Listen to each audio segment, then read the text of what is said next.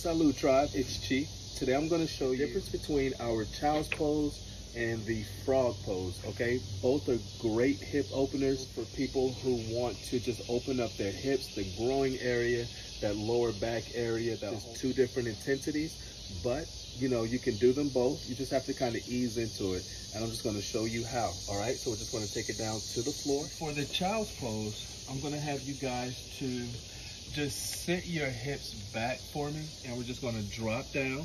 You want to come onto your knees just a little bit more as opposed to when you're in the frog pose.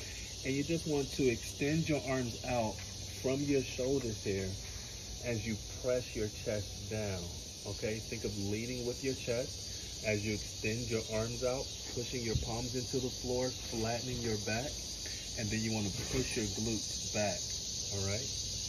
And you just want to try to inhale through the nose, exhale through the mouth, at least 5 full breaths here.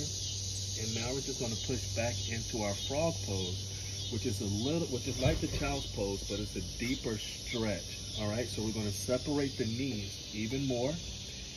And we want to try to have the glutes and the knees on the same line here. All right, bringing the heels together or the feet together as close as you can.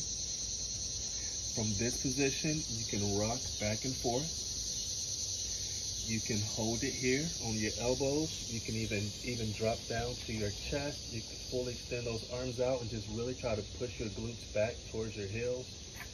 You can bring your hands underneath your shoulders and push up this way. I like it here because it really puts the pressure. You really feel that stretch on the inside of the legs, which is what we're trying to do. We're really trying to open up the hips, open up that groin, going for deepening that middle split, or just to have more mobility and flexibility in our daily activities, okay? And then, so you also want to hold this for at least 5 full breaths.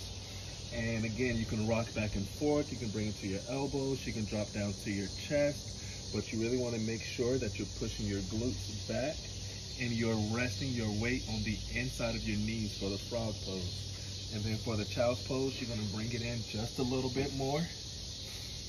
And you're just going to sit back here, okay? Kind of on your legs, sitting the glutes back, pushing the chest down, and fully extending those arms out.